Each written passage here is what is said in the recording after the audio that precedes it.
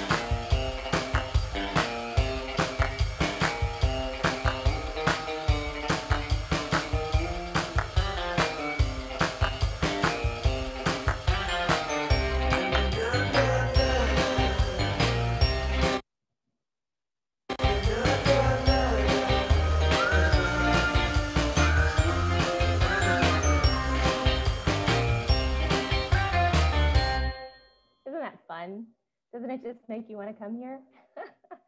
I want to mention that Elizabeth has about a 45-minute presentation today, and afterwards we'll have some time for questions and answers. And I invite you to use the chat or the Q&A feature at the end of the program. So without further ado, I'm going to turn it over to Elizabeth, and thank you all again for being here.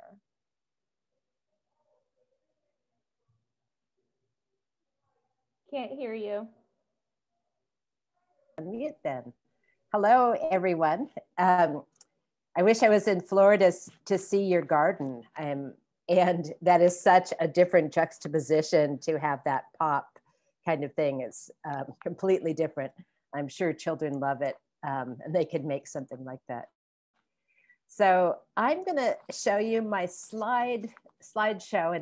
And yes, it's been a 35-year personal relationship with Monet that I have had and continue to have as a painter today. He is my biggest muse as a painter gardener. and someone I feel like I have a personal relationship with. So I'll be weaving a story that has, I have way more to tell than there is time, but botanical and stories about Monet, and mainly around his garden that he considered to be his greatest form of art. So let's see, we're gonna share the screen and pick this out and begin. So that's the cover of my book, Monet's Passion. So some of you, I'm sure if we were there, I would ask you to raise your hands and tell me if you've been to Giverny. This is the little village of Giverny, and the barn-like structure with the big, huge white panels on them are actually the third studio, the big studio that Monet, that was built for Monet to do his water lily panels in. And so that's his house. So you can see the other little skylights. And it's in this beautiful river valley with that goes to the Seine, the second group of trees over the other field. And then there's a smaller little river that he diverted called the Rue, or the Eppe. So there's Monet's house on the right, a long pink house that they have this kind of replica of in the gardens today. And you can see a little bit of the arches, which are also in the garden. And that little arch is the Grand Allée. But you can see the green, it's so green and beautiful. And this is an illustration from my book of the Claus Norman garden, or the flower garden that is around his house. And you see the house is long and narrow. It's only one room wide. And you can see the little chickens on the right, and on the far right is the big, huge barn-like studio. Going straight down from the front door is what we call the Grand Allée. And then at the base of that is a gate. And actually you go through the gate and there's a road. It used to be a railroad. And then you go through another gate, and that would be, you'd be at the footbridge of his second garden that he made later, which is where the Japanese garden is, the Japanese footbridge. So the early spring in the garden is tulips, two different shades of pink tulips underplanted with forget-me-nots, blue forget-me-nots in front of the house. And it's, you know, it's really lovely, of course. This is what it's kind of my pop work. I call it my painterly photography. And I did this with the SX70 Polaroid, those old Polaroids, and then they'd stay soft and I could draw on them. Then I'd enlarge them and put them on watercolor paper and then hand paint them. So tulips, and these are with an allium, and then the forget-me-nots. So playing with color, Monet really experimented, of course, with color, and color is all about light and how to play with the light. This is a iPhone photography of his garden that I used an app on to make it look a little more painterly. I love, of course, the tulips. They are so incredible. And at this point, you don't see the flowering, but you see the structures in front of his house. Layers and layers. I call it the blooming house. And then looking above, you start to see the irises, the beautiful bearded iris that are starting to pop into the garden. And each wave of coming of spring brings more and more. You can see the incredible bower of roses. They're climbing roses on these big structures. And you see the irises and rainy, stormy weather. It rains a lot in Normandy. It's like Ireland. It's very green and very rainy. And all divided Monet's garden around his house, like that illustration showed, is a lot of pathways. And there's a lot of different little beds. And then the gravel pathways are for the gardeners, and they allow the plants to go over and be very soft and wild. And so visitors don't walk on those paths. It's more access for the gardeners. Here is the trellises in front of Monet's house starting to be totally in bloom. And this is the second, there's 3 different steps that enter, and these steps enter a room that you could go to the left. Those big, huge doors on the left was his first studio that he had. the studio that he made out of kind of a dirt floor in the beginning, and this old house. And then he outgrew that and built another one. And these roses, that yellow rose is the mermaid rose right below his bedroom window. Right now, all the shutters are closed. It's early in the morning. And here's the front door with several types of roses. So there's layers, potted plants, bedded plants, the structures of the roses that are in front of the house, and then actually Virginia creeper growing on the house itself. So it's a great way to turn a not so, this was a cute house, but not that attractive house, stucco house, and really make it come alive. Now, one of the things that makes any garden, any place come alive is bringing animals in. And this is Fifi, the calico cat. And I love welcoming birds, and in my garden I have birds and squirrels, and some make mischief, and all kinds of creatures that come in, and they really make the garden lively. If you ever photograph cats, it's all up to them. So she brought me over to these irises and turned and posed and told me to take her picture. So that's so beautiful. I love it when the bearded iris are in bloom. And the little edging here is called a breccia, which is a perennial, and it's in the mustard family. And it has a gray, bluish gray foliage to it. And it blooms in this lovely lavender and pink and white, 3 colors you can choose from. So again, you kind of see the layers. It's like a big, huge sea of flowers. The structure on the far left is Monet's second studio, that he had a studio, and then he made apartments for his children as they got older so they could live around there. And then you can see in the middle a couple of little dormers, and that's the little house that they built for me when I went there to garden in 1985. So I got to look right into the garden, and it was a dream come true to be able to be a gardener there. Here are a couple of the gardeners working in the Grand Allée. And I love it that the blue work jacket of the French matches the blue delphinium so beautifully. And there are hundreds of thousands of plants in Monet's garden. And down the Grand Allée, you can kind of see it in this picture, it's built up quite high, at least 3 feet high in the middle. And then the rose arches are on top of that. Right above the gardener's head, that white spike is a foxtail lily, which are great for flower arrangements and so spectacular in the garden. So it's just a abundance. It's probably the most planted and most flowers of any garden I've ever been to in the world.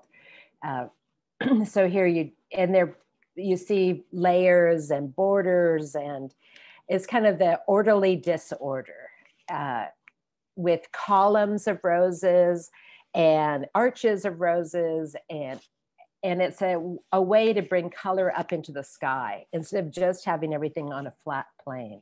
A lot of people don't think about that when they design a garden. Now here, this beautiful axis of the gravel path with all these irises.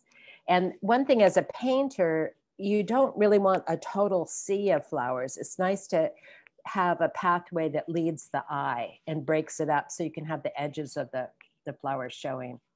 Here's one of Monet's paintings of those irises, and it's something that could be studied when the garden was being restored, the colors of the irises up close. And he liked to plant in monochromatic masses, so in big bulk, big color masses. So it's much easier as a painter to do that rather than a little pointillist, a whole bunch of stuff.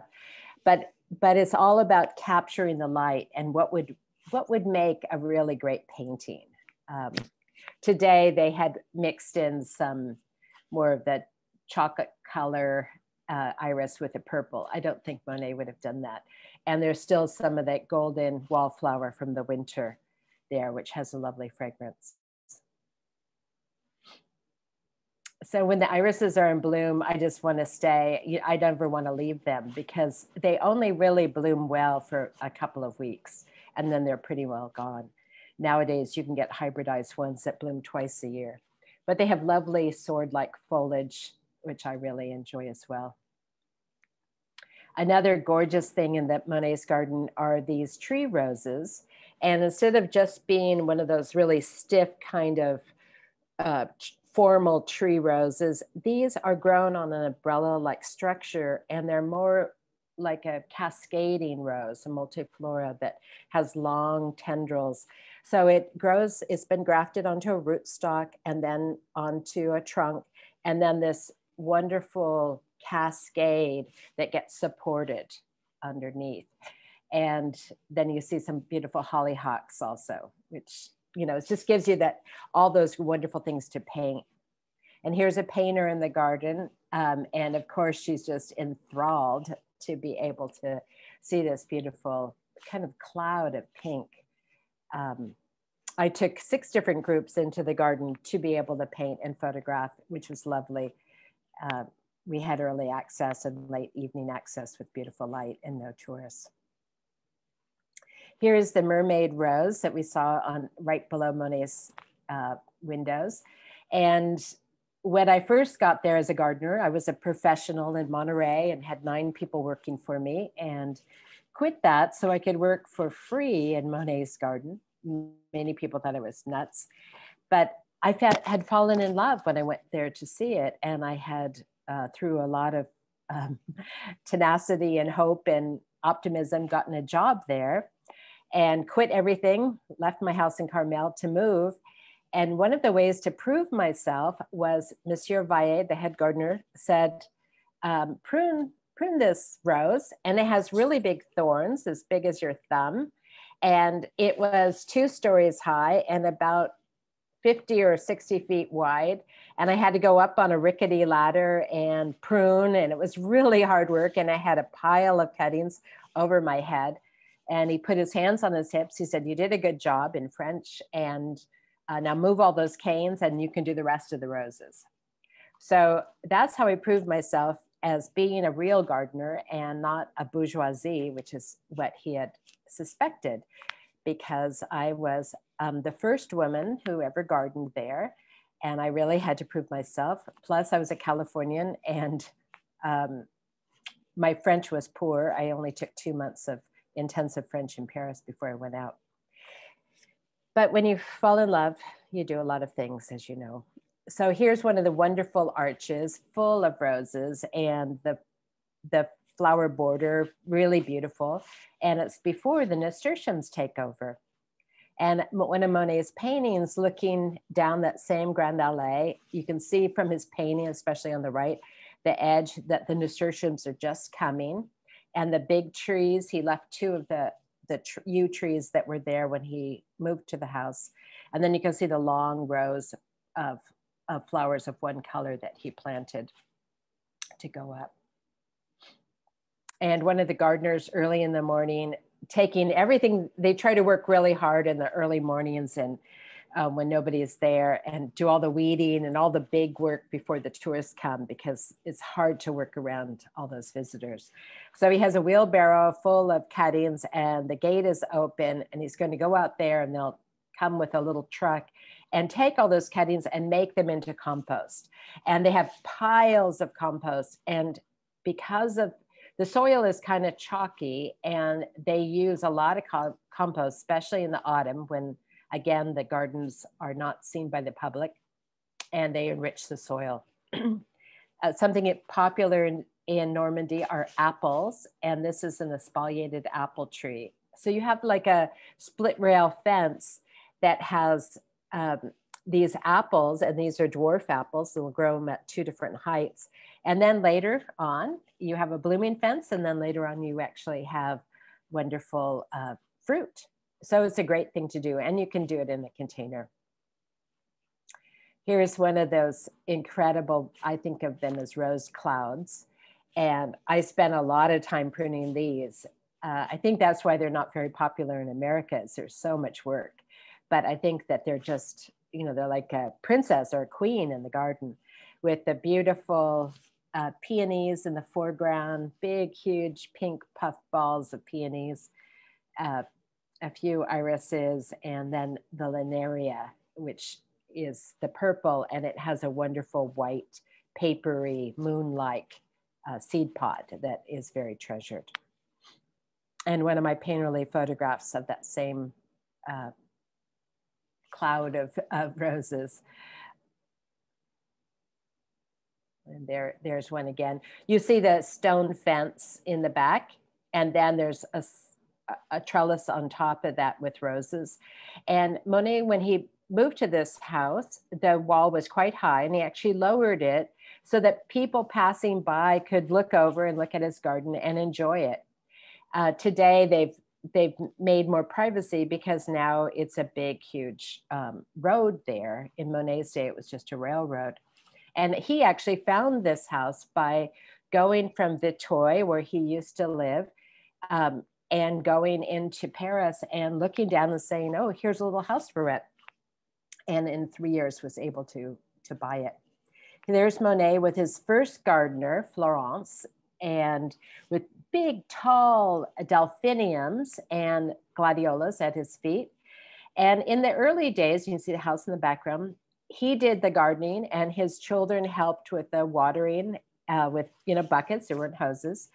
And they grew vegetables and fruits and flowers so that his spirits were up and he had great things to paint. And later he got more popular, his work bloomed, and he hired his first gardener, and later he had up to 6 gardeners. Here's one of the wonderful little pathways, and I really like the small pathways the best. And I love how there's arches that are covered with roses.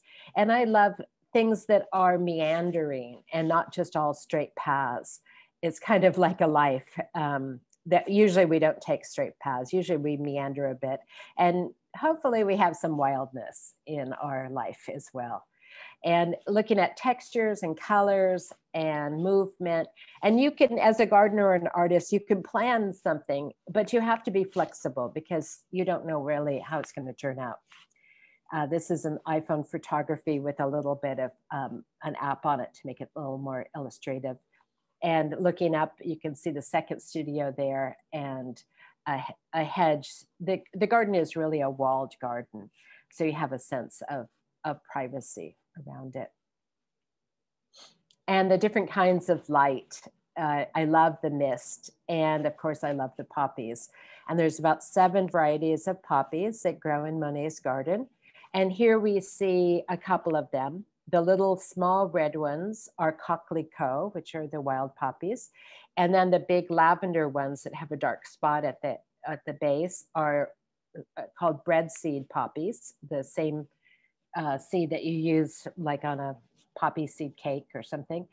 And they're also opium poppies. And then those big orange ones are oriental poppies. You usually buy those by the roots. And then you see here you see some more poppies together with the coquelicot. And Monet really preferred to have, he liked to have a lot of wildflowers in his garden. And he liked to have single petaled flowers quite a bit. And one of the benefits of a single petaled flower, of course, is that the light goes through it. The light gives you that idea of a stained glass window. Here you see the different layers and the different foliages and the coquelicot that really allows the light to come in.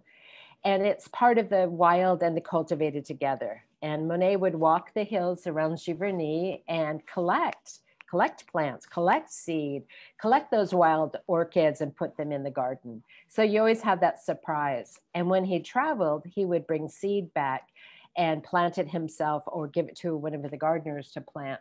And on one of his travels to Italy, he actually he tasted zucchini and brought back the seed. And he was the first to grow zucchini in France.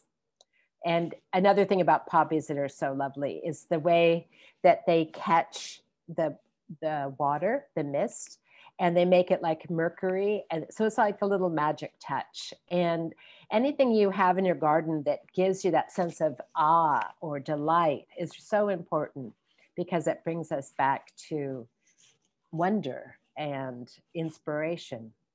So now we're going to go and look at the pond garden, and that Monet built some years later.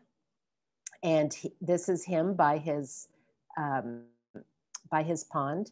And you can see he's really had a sense of style. His tweed pants are buttoned on the bottom so that when he walked through grass, he wouldn't get all wet. And his shirt has some ruffles on it. He always smoked. That was a constant for him. And he usually wore a hat. This is earlier in his life. Later in his life, he often wore a straw hat to protect his eyes. And he built this, originally it was I saw it in your garden, you made some replicas, but a curved Japanese footbridge inspired by some of his Japanese woodblock prints that he collected. Japan had just opened up to Europe and was a big influence on the Impressionists for design and plant material and point of view and simplicity. Even it was really important. And so this was one of the inspirations. That is the small footbridge in the back of the garden. And it goes over a weir. Right behind it is where the little stream is, the little creek. And then they can turn down the weir and allow fresh water to come into the pond. And then on the other side, there's another weir. And then they're like small hand turning dams, and they can change the water level of the pond. If there's going to be a huge rain, then it's good to lower the pond level so it doesn't overflood. And this garden did flood 3 different times.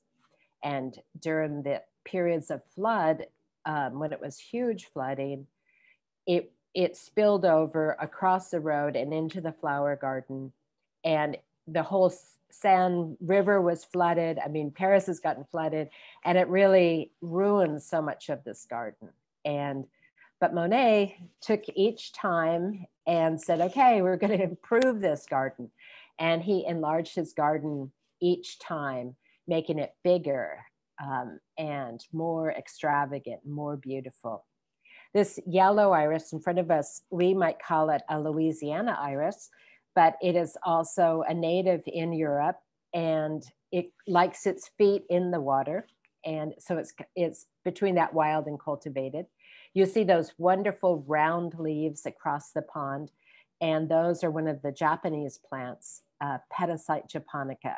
And I love them. I love their big round foliages and the way they reflect.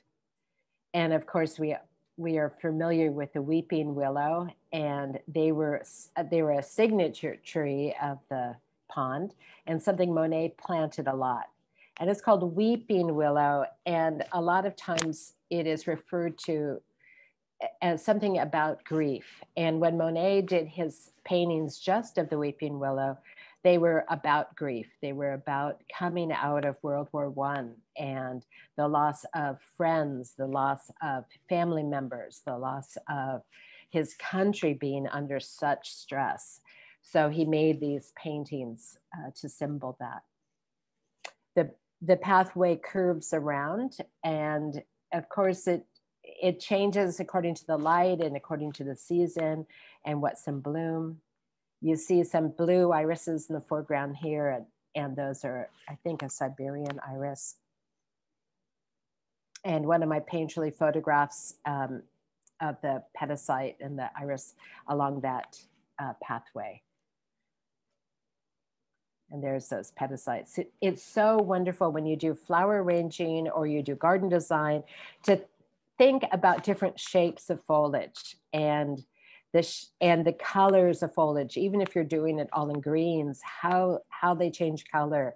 And this floating, these different planes, to have the wonderful water and then to have the floating planes of the water lilies is so beautiful. And then of course, Monet was just so great on using arches and different structures. So this is the boat dock. It has curved concrete steps. And this is where the little boat that would be used by the gardener to clean the surface of the pond and also to feed those water lilies.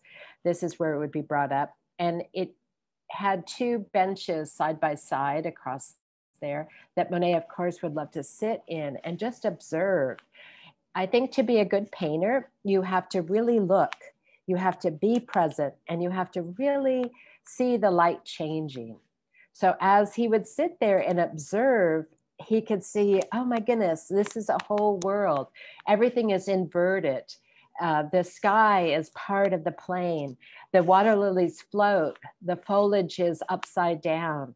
And it gave him an idea to start to paint in that way. And so he became the first Western painter to paint without a horizon line. Usually we see paintings and you know where the sky is and where the land is. And he made it so it was a watery world, and quite beautiful. And one of the things that inspired him, and I understand you're going to have a lecture on it, which will be interesting, is that during the late part of the 1800s, there was a wonderful botanist who started to hybridize water lilies. And it used to be just plain yellow and white water lilies. And then there was some extravagant ones that were exotics that would freeze. And he started to hybridize them so that they could be more colors. And he showed them off at the World's Fair in Paris. And Monet was like, oh my God, look at this. And I must make a water garden. So he was inspired by a new plant palette that came available, the water lilies. A lot of plants started coming available from Japan as Japan opened up. So they could have something exotic. Maybe we don't think of agapanthus or bamboo as exotic, but back then it was coming right from the Orient, these petasites. And so, and then here's one little piece of one of the wonderful long paintings, one of the panels of the water lilies. And you see the sky, you see the clouds and the sky and the willows and the water lilies, and it would drive him nuts. He'd go, how am I ever going to paint this? And nobody was doing this. You know, he was breaking through and to do his really, really large paintings. So, but it takes sitting and looking, and he painted alongside the pond, made many, many paintings looking at the light. And then when he had this idea that he wanted to make these whole rooms of water lilies, rooms that would envelop people and give them the sense of grace and the sense of beauty, and just kind of like put them in the environment as though they were with him in the pond. So we talked to his good friend Clemenceau about this idea, and that he would like to give them to his country as a bouquet, as a peace offering, as something to soothe their soul. And we all know when we go to the Botanic Garden, or we're sitting by water, or we're with beauty, that we feel more at peace. And it's so important to each of us to have that opportunity.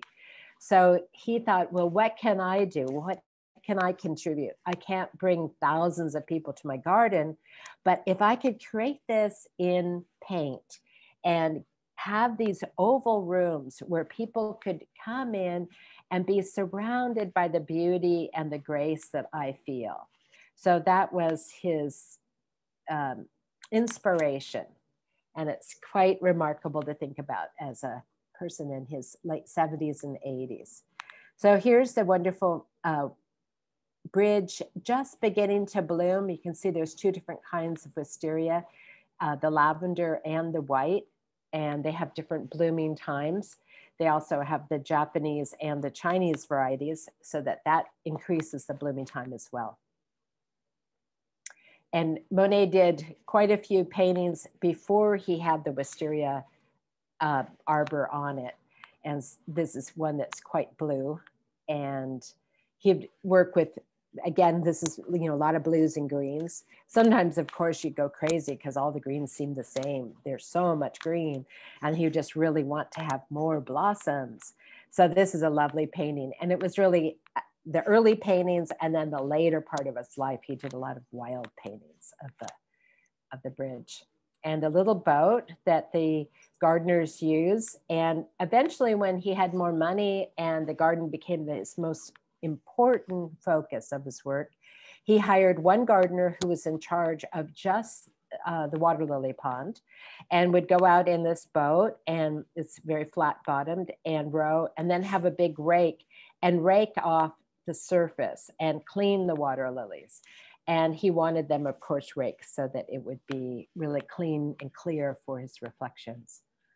Local brides like to stand under this wisteria arbor and have their picture taken when it's all in white like this. So beautiful. It's just part of heaven, definitely. And from this bridge, when you look across, it is so beautiful. So I'm now looking across at the Blooming Bridge, and you can see mostly the white wisteria and a little bit of lavender. I used to go into the boat as well to take some photographs, because sometimes you can't, even if you have a good lens, you can't get across the pond enough unless you're right in it.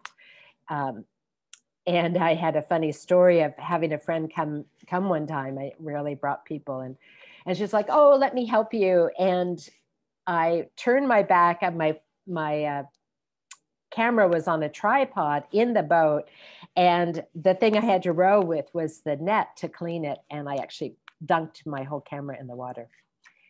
It was over. So here's Monet by his bridge, and you can see the border is very simple. It's very simple. It's like a gravel walkway and a lawn border, and then those are probably daylilies or agapanthus in front of him. Today they have a lot more plant material, but I think they'll be simplifying it now. I hope they will. And I think that's so charming. That little island beyond the boat is all irises, and they bloom different times. Now the gardener Monet would have the gardener out there cleaning that pond surface. It has too many little algae and leaves floating on it. He wouldn't have liked that surface, but it is quite lovely anyway. And there's a painterly of that boat with the wisteria. And Monet, a lovely place to look out. And you can see he's quite older now, white beard, and he's wearing his straw hat. And as most of you know, his eyes did start to suffer a lot, like a lot of us who spend time outside and start to get older. So he had to have a cataract operation because his eyes started to get more, his colors got off. And I worked with a doctor, eye doctor in Stanford, and we used one of my photographs. And he said it got very yellow and more blurred like this. And then at one point, this doctor felt it got this dark and this blurred for Monet. And it was very hard to get a cataract operation, very frightening.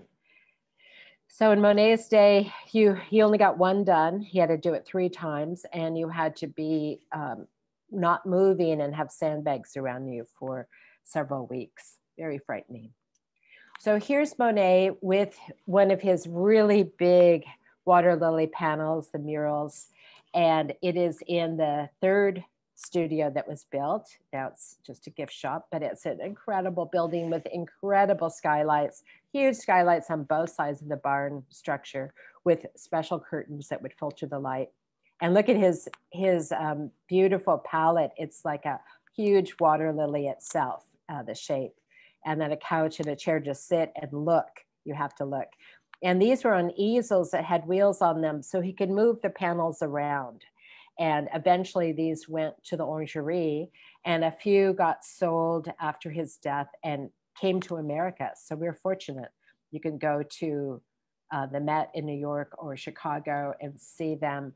And then a few are here and there in Ohio and Cleveland and other places like that. But they're just, it's so sensational. It's so exciting. I love this. And here's a close-up of one of those paintings. And you can see it's a world. And he went from very exacting paintings of people and dresses and light and parkways to this is much more abstract and much more a new way of looking and a new way of sensitivity. And I think this is what any of us as we age can hope for, is to really come into your own in a mature and beautiful way. And the quality of the light. This is really working with, I think, spiritual aspects of the light. And someone had called Monet a pantheistic priest, which is someone who's standing by and observing the light so closely and seeing the changes and then interpreting them in like a spiritual sense. So at the pond, as it starts to become autumn, you can see the changes. Some of the grasses are in bloom and some of the trees that are reflected are getting redder. The quality of the pond is really clean and clear. Looking across, you see the willows are beginning to turn golden and yellow, and the liquid amber type of maple is getting red and orange. So it's wonderful to be able to go to know a garden, as those of you who are gardeners, to see the seasonal changes. I know in Florida it's a lot more subtle. Like here in California, it's more subtle, our seasonal changes, but we still notice. In a place like this, it is quite important. And you can design for your seasonal change. You can design for your colors of autumn or your berries in winter. This is looking through the moving willow across over to the bridge. And there's different ways to design gardens, and Monet's garden was very much designed, very photogenically, we'd call it, or very beautiful to paint, long vistas, focal points, and what he was interested in. Here we see more of the autumn color, and the little flowers in the foreground are a wild impatiens. You might have those in Florida, and if you pinch the seed pod, they all pop out. They're quite fun. And they're called jewel weed in some places. And if you get into poison oak or poison ivy, they can help you, the juiciness of them. And one of Monet's paintings that is in the orangerie, it's a panel. And here we have the sunlight and the pink. So this might've been at dawn or at dusk, these colors with the inverted, much more abstract. I was thrilled because my photographs, some of them made into mural size, got to travel with the late paintings of Monet. And so I really got to appreciate the late, more abstracted paintings. And at dawn, I call this the fairy light, when the dawn light is coming up through the wisteria on the bridge. I was fortunate that all my years, 35 years of going back after working there, going back to photograph, I was given a key to the garden and allowed to stay in my old apartment that they had built for me. And so it's been quite a privilege to be so close to this garden and to be able to have this intimate access to it. And the boat that, as I told you, I've gone out in to photograph and get close to the water lilies and so on. So this is in February when I went back to measure everything, make a plan of the garden for my book. And with everything dormant, except for a few daffodils, it's really interesting to see the importance of water for a focal point and structure. And right behind the water garden is a big field, and part of the money that was earned by people coming, that field was bought so it could be saved and not built up or anything. It's really important, and there's sheep that graze on it. So you see how the garden looks when it is in dormancy. And here it is, a magical time when everything froze, including the pond, and there was a little bit of snow. I think they had snow this winter when it snowed in Paris. So we're going to go back over, and this is a color photograph. The French were one of the first to have color chrome photography. And of course, everyone who could wanted to photograph Monet. It was just incredible. So here he is standing in front of his house, and you can see the house is completely covered with vines and a couple of the island beds in front of him, and the pink and red geranium with a nasturtium growing up those columns. And then behind him are pink and white standard roses with a pink geranium beneath. And that gray is a little carnation. And here's Monet, a photograph of him in his dining room. You see the Japanese wood prints on his kitchen walls, dining room walls. And the table looks like it's set for lunch.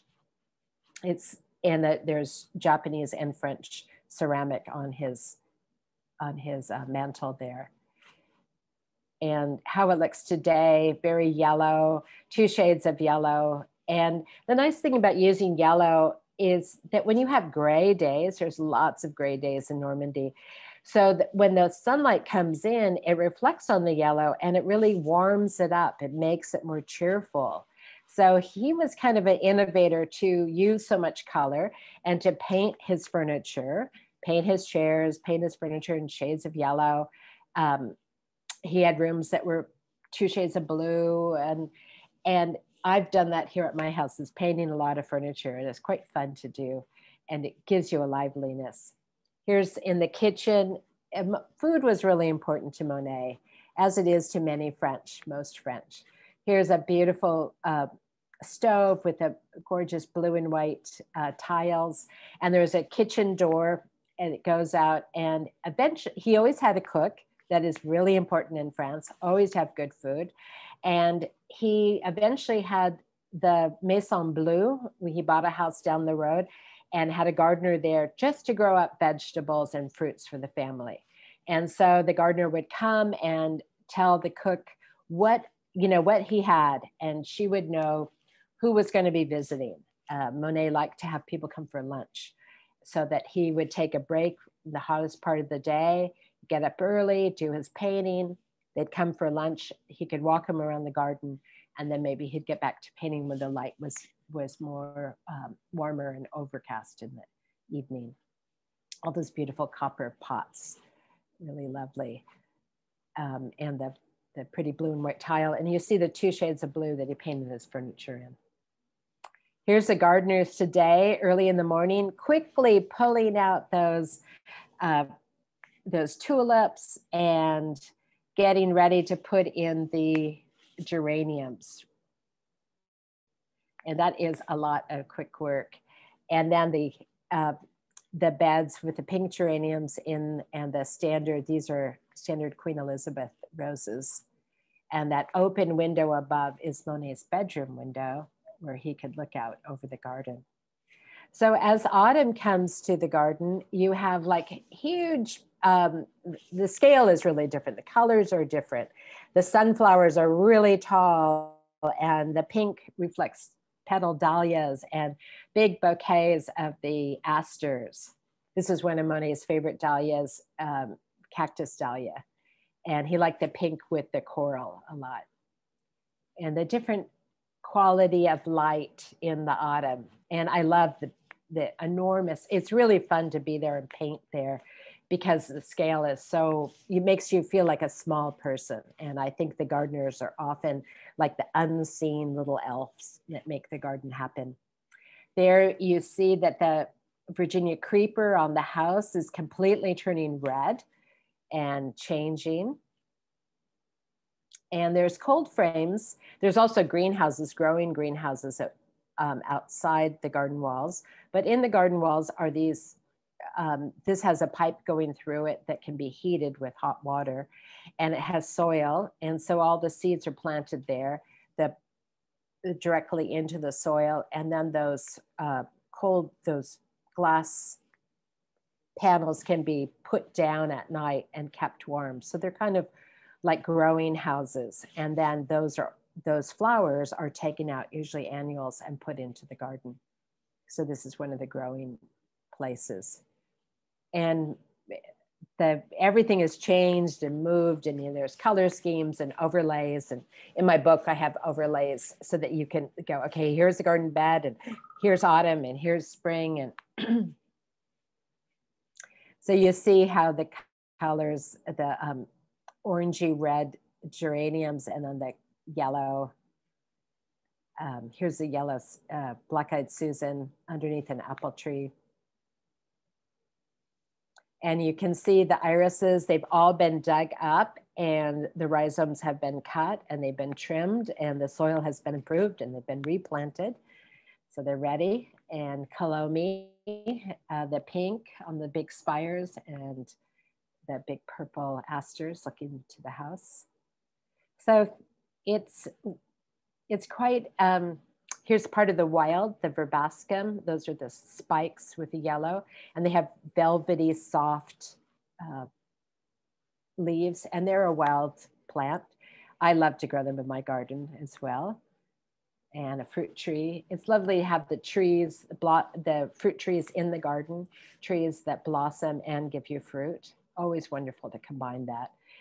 And I like this combination, the claret, the burgundy dahlias with the lavender soft mauve asters. And it's a pretty combination as well with the orange and the purple and the gold. Looking at the second studio. And as you can have really bright colors with that mist because it softens everything. Sometimes when you have really bright colors and really bright light, it looks very garish, I think. And so this really softens. And these are the paint box colors, actually. These are small little beds. You'll see them in my book, but little small beds that Monet would experiment with color. So if he did bulbs and then an overlay of annuals, then how do those colors really go together? A living color. A living color is completely different than color that we see in just paint or on fabric or something. And then he had these arches, squared off arches that he grew a very small white flowering vine on, and they would blow in the wind. Here we can see the lavender flowers growing up in the lawn. And these, here they are there, and these are autumn crocus. And behind the autumn crocus, you can see one of the apple trees, the espaliered apple trees, and they'll have a good crop of apples. I think, and then here you see just a new one that has been planted recently, and they'll be on different heights, those wonderful dahlias behind, and a big smoke bush that gives you that gray pinky texture, and the sunflowers. And looking at the third studio. So you can see how the scale is so different and the color scheme is so different. And Monet, an older picture of Monet standing in front of his Grand Allée. And you can see the nasturtium path and the house behind him. And you can also see a big tree trunk. And that was one of the trees that was going up. And he left two trees. His second wife, Alice, really wanted all the trees kept, but he said, no, I have to grow flowers. So they kept those two, and then he just limbed up the others and used them as poles to grow more roses on. This is considered the last painting that Monet painted. It's quite large and very beautiful, and the edges all have canvas showing, and it doesn't have his signature on it. It has one of the block signatures from the state. And I like, it's more like a haiku. It's more like, you know, this is the roses I love so much in the sky between, and really a gesture. So we're almost finished here, looking down the Grand Allée. You can see how different it looks with all the nasturtiums. Looking at the gate that opens up. It used to be a railroad track, and now it's the road, and then another gate to the bridge. And then looking in the other direction to the house. And it just looks so charming framed like that. And one of the gardeners tiptoeing down the path of nasturtium, and he has actually a long pole pruners with him, and he will actually be deadheading some of the big dahlias and whatever needs deadheading as he tiptoes down there. Some years, all those arches are very covered with roses. Some years they freeze and they get regrown and so on. So as you know, as a gardener, things always are growing and changing like our lives. So that's the end of my lecture. I try to keep it in the timeline. And I would be happy to take some questions. Thank you so much, Elizabeth. That was fantastic. It was just beautiful, such a treat, like eye candy. Yeah, it is. And I have a million more pictures and a million more stories. So I bet you do. Well, we've been getting lots of questions and comments throughout, so I've sort of pulled them into groups.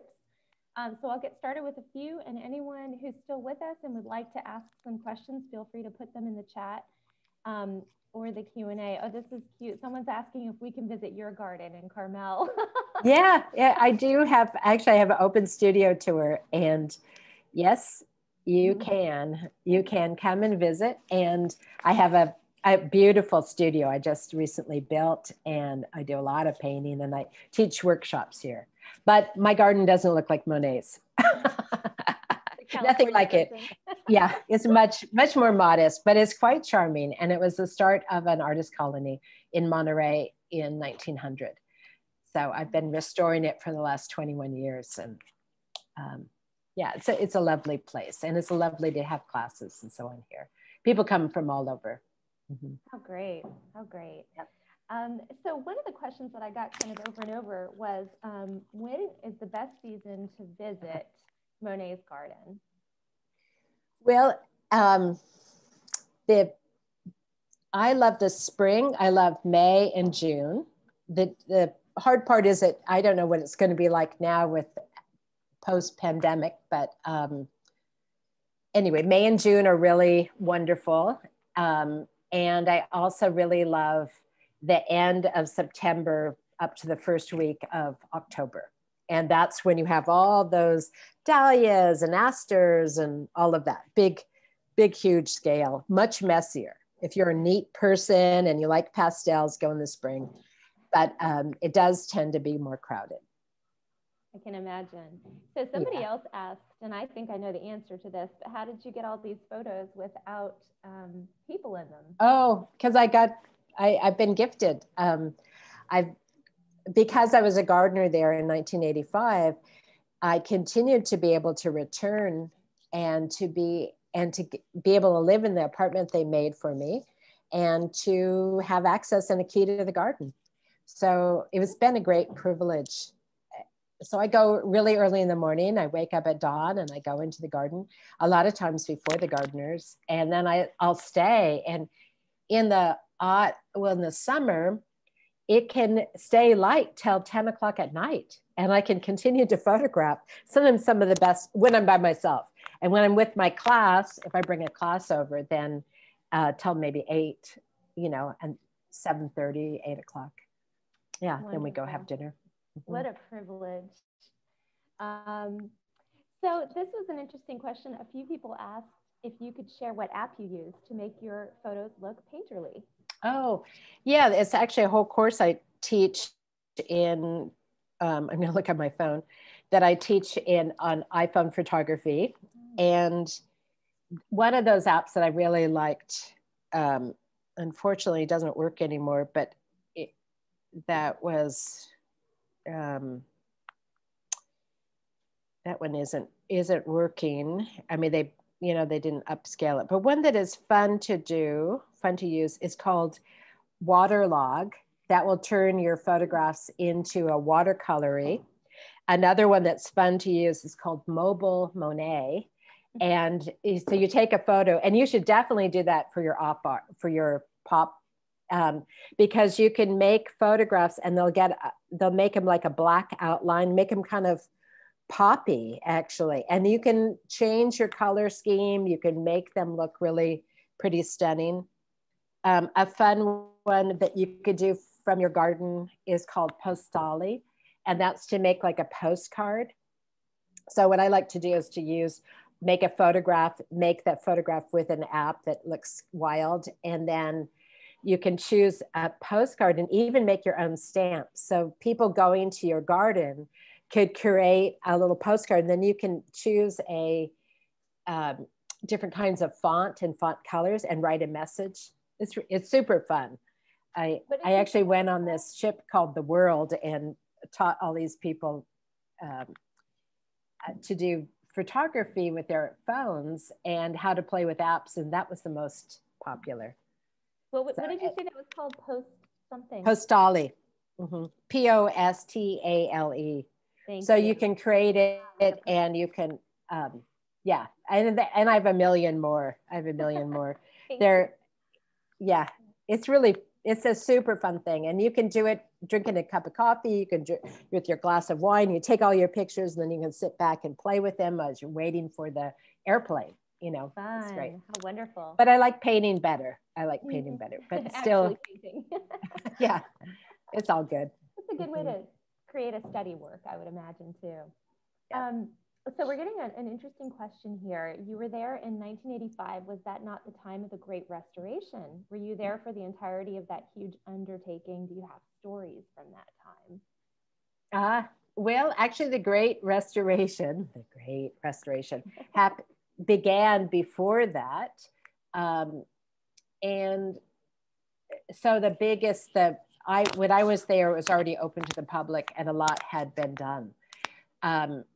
And like the excavation of the pond itself that had gotten muddied and rebuilding the bridge itself and a lot of the restoration. And the head gardener, Monsieur Baillet, he really is to be commended for all that.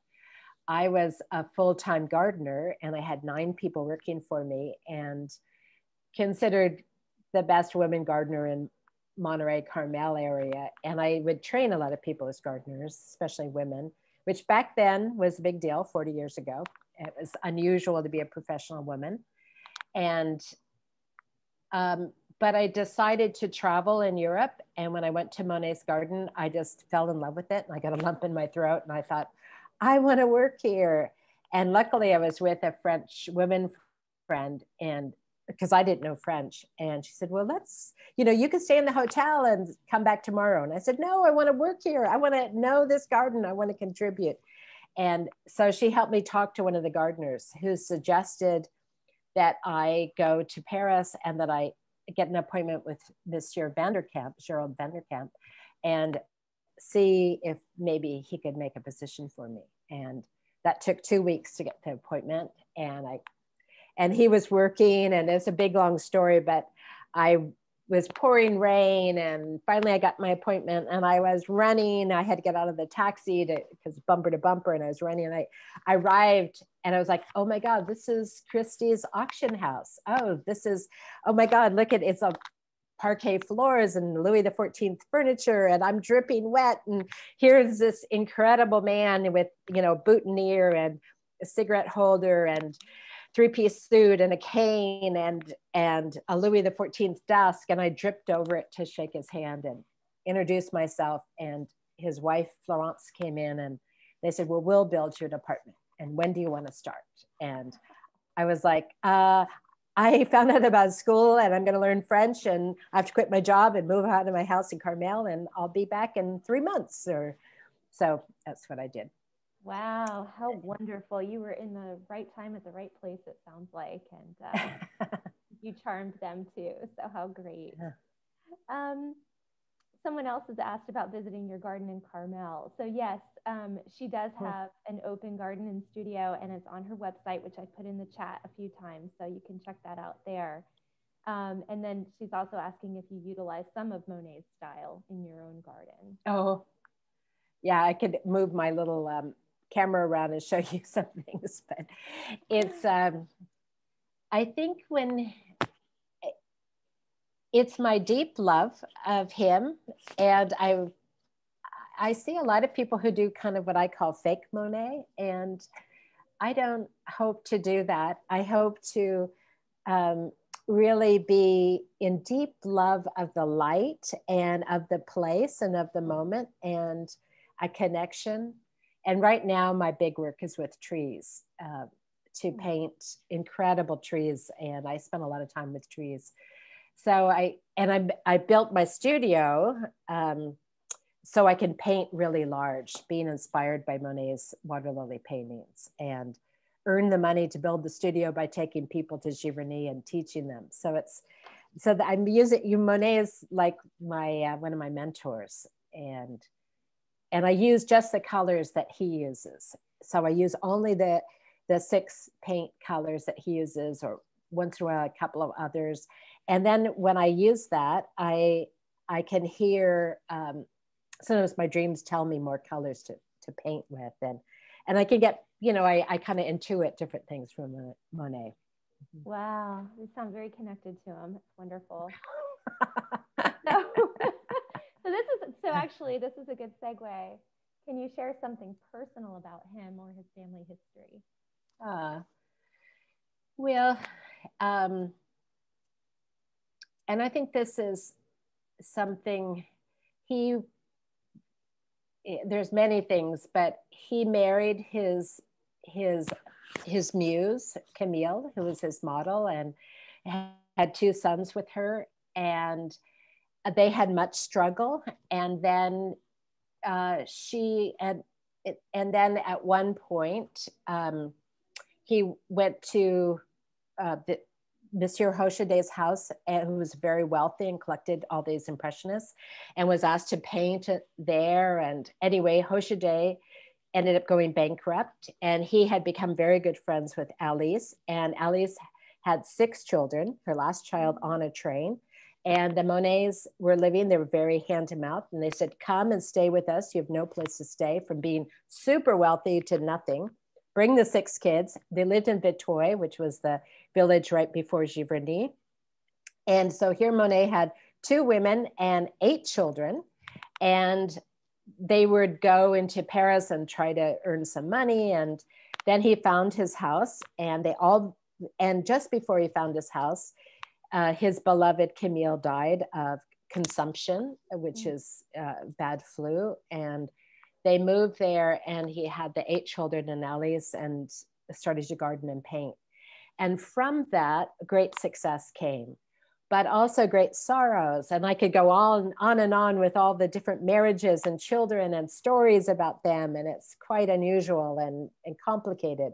But the thing that I think that I keep going back to, especially during this pandemic, is that Monet had a period where World War I was raging, and one of his sons went off to war, and all his workers left, and he was there, and he said the only thing an old man can do is paint. And that's when he had the vision to paint these beautiful paintings for peace. And the pandemic was happening, the flu was happening, and people were dying. And so to create beauty and stay with what you love, and to live your life with meaning, and doing the best of your skills as an offering. Those are things that inspire me a great deal about Monet. Wonderful. Sounds like a complex individual. Absolutely. As most great artists are. Yeah. Most great people are. Mm-hmm. This is a nice question. Did Monet ever experiment with the giant Victoria Amazonica lily pads? Oh, that's a good question. Not that I know of. He did, and I've looked at his lists that he ordered from the water lily nursery in the southwest of France, and I've been able to visit there, and they are able to grow them there. But he did order some lotuses, and he did try, and there's no reason why he couldn't have grown lotus in that garden, temperature wise. But my feeling, which is just what I think, is that when lotus grow, it's quite beautiful. Their stem rises above the water surface, and the flower is way high. And what he was doing, he was painting the reflection on the flat part of the water with the sky. And it would give a completely different kind of painting to have the lotuses. So he didn't continue to plant the lotus. So that is interesting. Mm-hmm. Yeah, and actually someone asked, how deep are his ponds? Do you have any Well, I'm not sure exactly how deep they are, but it is a big deal how, they're not real deep, but the water lilies have to be grown in containers. They're not, they're in these plastic tubs now, and they have to be a certain height. And at one point it was too cold. So the height of the water, is important, and where the water lily buckets are is important from the surface. And they do usually put in some tropical ones, and of course those have to be taken out. And alongside the greenhouse in the garden is a big trough that can trough with water, concrete, and that has pipes in it to warm it up, so that some of the tropicals can be put in there. Interesting. And actually, speaking of these water lilies, we, as Elizabeth mentioned, we have a talk coming up in May with a water lily expert from the Smithsonian. He's a Smithsonian Institution Research Fellow, and as a Smithsonian affiliate, we often work with some of the researchers to offer some talks. And so he's an expert on water lilies, so he'll be giving that would be about that. Yeah, I'll want to listen to that one. Yeah, I'll send you the invite for sure. Thank you. It'd be very cool. So we've gotten a couple more here. Someone wanted to know if they use insecticides in the garden. Yeah, sadly they do. Unfortunately, they do. And that's not something I'm really for at all, of course. I think Monsieur Valle was trained in the traditional kind of way. Luckily, he was really into good soil, which is the most important thing. And I think today they're going to be, now he's retired, I think the new head gardener is going to be much better about not using pesticides. There's a lot of pressure to make everything look beautiful and perfect. And really it's our birds and our butterflies that are most important. Yeah, and we had a few people asking, when you're there, do you see a lot of pollinators and do you hear bird songs? Do you see a lot of birds and pollinators? Oh, I love that part. And early in the morning, there's so many birds. There's so many birds. And around the pond, there's so many frogs.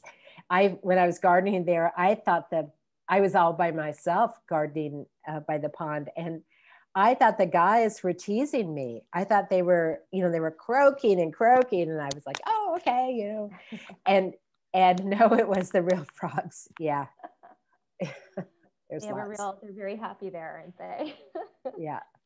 A lot of pollinators. Absolutely. Are the ponds stocked with any kind of fish? Yeah, there are fish. There are fish. And you'll see them jumping. There's some carp and there's some trout.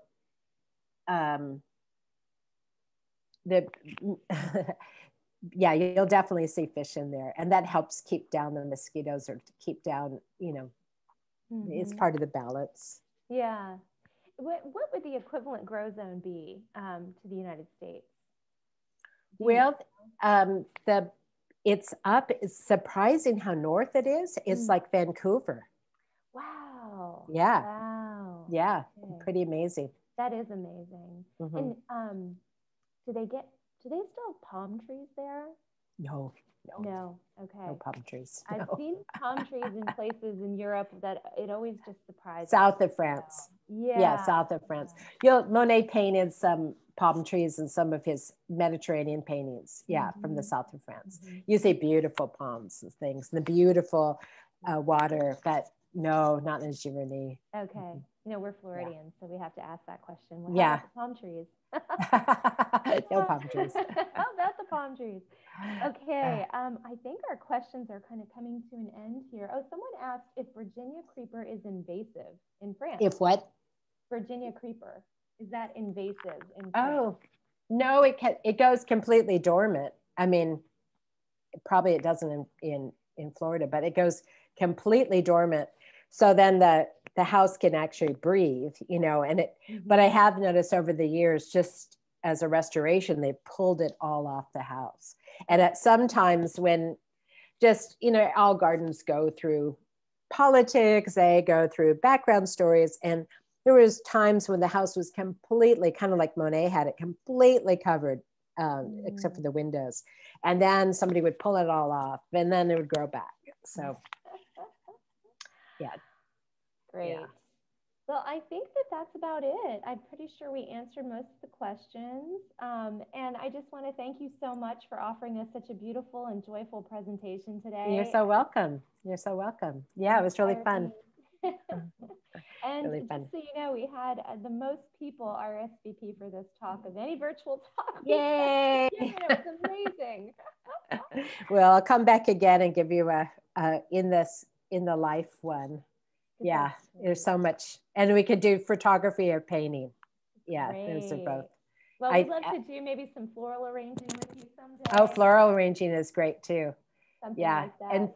And I think floral arranging is it's a living art form, but also we can learn how to garden design with our flower arranging too. And And it's a sacred thing. It's an offering, you know, with a living.